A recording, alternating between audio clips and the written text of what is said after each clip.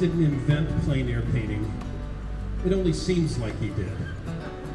It only seems like he did because, at least from my perspective, he transformed our understanding of plein air and art, and certainly transformed Toledo. We talked about art, and we talked about art in our community. We talked about how do we get art back into the lives of everybody, young, old, middle-aged, but everybody. Because one of the things we both agreed on is that art is part of civilization and art is part of life. And we need to bring life back to people. But what he did to bring out color in life around us and in industry and items that might not be looked at beauty or as beauty, he was really able to pinpoint that and bring that out in anything that he can. As you know, Michael was a good friend and a very fine painter. He's a good friend to me. He used to call me a legend, and I was always amazed by this, spoken by the legend himself. Many topics Michael would share on Arts Talk. He would take time off, if he was in this geography, of course. He would take time off to come and be on our OCCA radio program of Arts Talk. Maybe just talking about plein air painting. And of course, Judy has been on Arts Talk quite a bit. Well, thanks to everybody for coming. Judy, you're amazing. I don't know what he'd have done without you. And Casey, you knock him dead. I love the one on the back of the timbers too, so really appreciate it. My brother was born with a natural talent. He always had the art in himself. I watched him paint. His first work was some paint by number oils that my mother and I had left over from him, and those kinds of things. This lady knew how to work his talent, and she is the one who made him a famous person.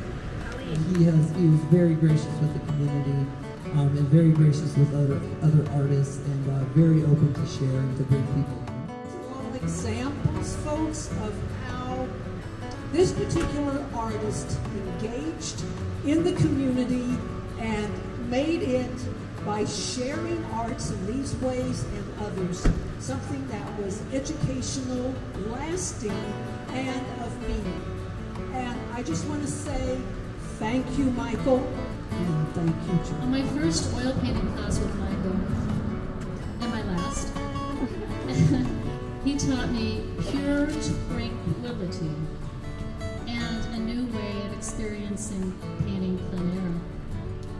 The bugs really stick to the oil paint. I will always be grateful to Michael and Judy for bringing their vision to this special town.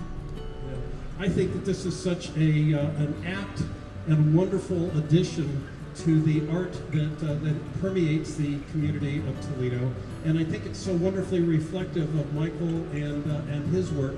There's one thing missing there, though. There's something missing. Can anybody tell me what it is? Judy. Judy. That's right. You know. Well, she took the photo, but all of us know and understand that all of Michael's contributions, all of Michael's art, all of the things that he did for the city of Toledo were done in partnership with Judy Gibbons as well. This painting right here epitomizes Michael. His willingness to go out and do what was called plein air painting, and just look at the beauty that's all around us right here. The stuff that we take for granted.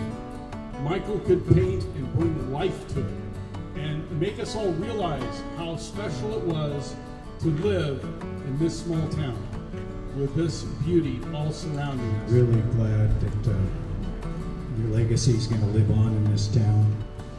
I think everybody here is a testament to what Michael meant to all of us and you meant to us. So, thank you. I like to think that all of the art activity I see in Toledo is a joining of Michael's wish to leave a legacy of his art to the community. Michael believed in the beauty of Oregon, and he painted over 5,000 paintings, not 10,000 paintings as he thought, but 5,000 paintings in his lifetime.